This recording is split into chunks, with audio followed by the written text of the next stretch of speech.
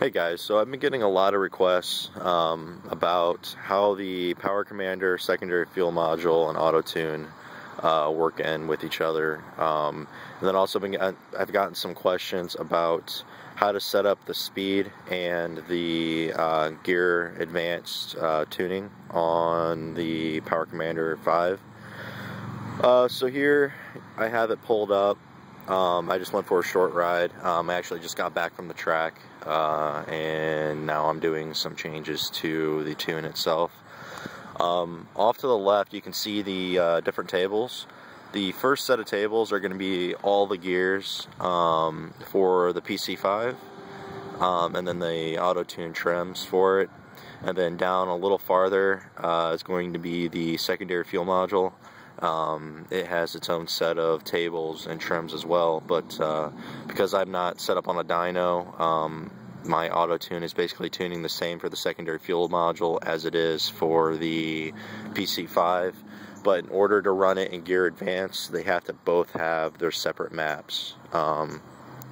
Basically set of tables so that it'll run correctly. But in order to do that, you have to have the speed input wire ran to the PC5, and then while I was there, it's on the side of the ECU. On the R1, it is on underneath the left fairing. It's going to be the big black box with the two plugs in it.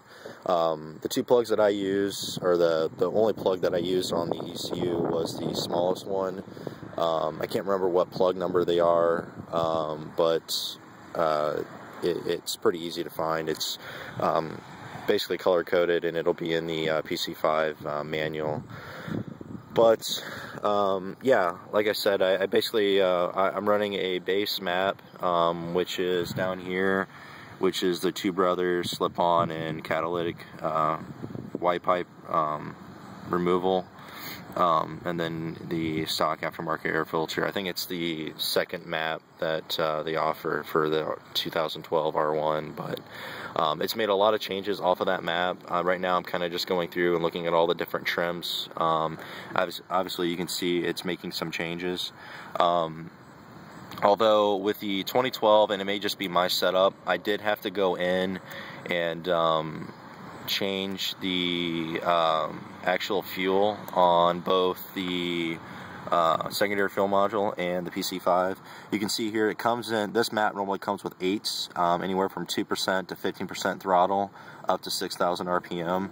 I changed those to 30, and I also changed the dip switches in the O2 emulator that comes with the PC5. I had to change those around as well.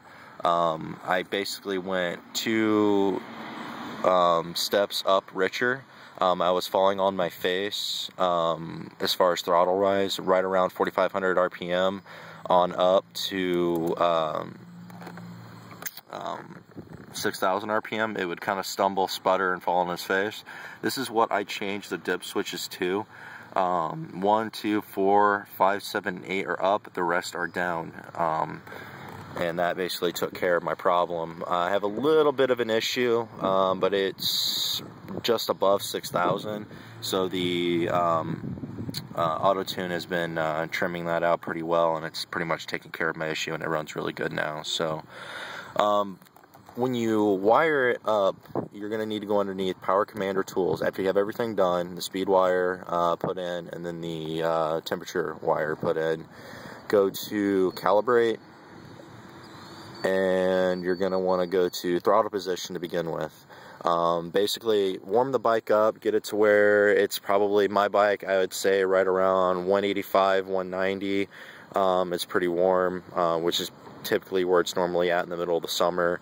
And then let it idle, and then when you go to the throttle position, you're going to want to hit, if you're not on a dyno, you're going to want to hit just this button here. That'll calibrate it to the minimum voltage. Obviously you're not going to be able to do the maximum voltage because you'd have to have it at wide open throttle with it in gear, and that's not something you want to do. On a wheel stand it wouldn't be very accurate, and you wouldn't just want to do it riding around, obviously. Once you have that done, you're going to go under Power Commander tools again, and then go to the speed input. And this, I set my target speed for 35 miles an hour, put it on the wheel stand, and once I got it to 35 miles an hour, hit calibrate, and it was good to go. And then after that, you're going to want to go to calibrate gear position.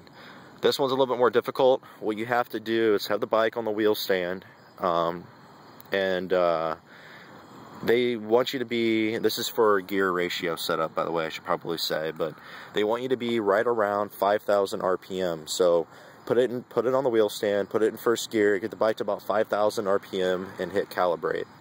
Put it into second gear, go to 5,000 RPM again, hit calibrate, and do that through first through sixth gear or first through fifth, whatever you have, and then click OK. That way, when you have, when you go to set it up, the PC5 and the secondary fuel module to be in advance, it knows what gear it's in, so it can tune properly. To get it into gear advance, you're going to want to go to advanced map tools, advanced/demote map. There you can set up the secondary fuel module to be in advance, which you want to do. If you're going to have the PC5 in advance, you have to have the secondary fuel module in advance. If you have the PC5 in basic, you have to have the secondary fuel module in basic. That way they communicate with each other in the right ways. So like I said, you put the secondary fuel module in advance, the fuel tables, TPS, which is that's what mine's ran off of. You want to put that in gear advance as well. And then if you have the auto tune, put that in gear advance and put it to set to tune for the PC5 and for the secondary fuel module. And then the tune style, obviously for mine, is going to be the TPS because that's what it's running off of. You'll hit OK, and it'll probably say updating, and then it'll go through that. But that's how I have mine set up. It works out really well. Obviously the engine temperature right now is off. Basically when it's not running, it's going to show a way off temp. But that's it. If you have any questions, let me know. I kind of recommend doing this for anyone that wants to get the full potential out of each gear. I've definitely noticed a huge difference riding around. It's definitely fixed any hiccup issues, any sputtering issues, anything like that. Now, also make sure when you're installing the PC or the secondary fuel module or the auto tune, it comes with an eliminator plug. You have to use that. I see a lot of guys having issues and they forget to plug that in.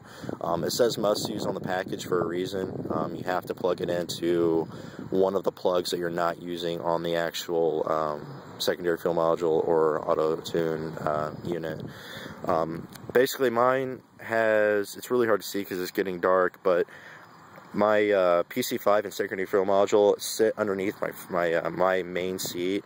I ran the USB cords up underneath and put them in my tail, so I don't have to pull apart the front seat every time I want to get into it. All I have to do is pop open the seat cowl or rear seat, whatever I have on at the time, and then plug it into the side of my computer. But yeah, like I said, this is probably the best thing to do if you're going to run the secondary fuel module and the PC5. I just feel like they communicate better that way.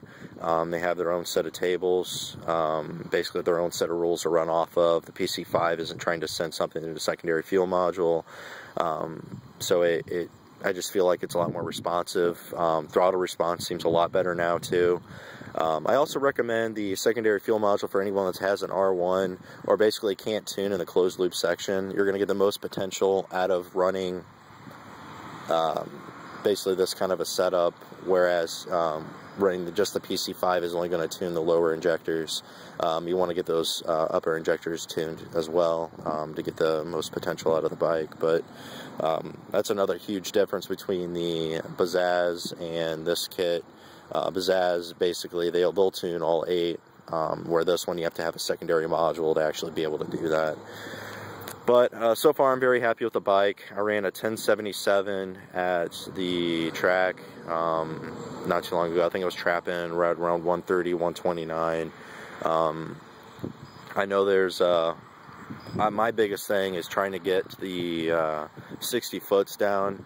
I'm having a lot of trouble. I think my typical 60 foot's like a a 1.7 or 1.8.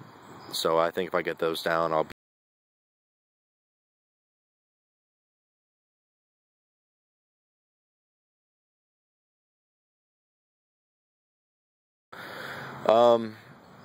yes, if you have any other questions, just let me know.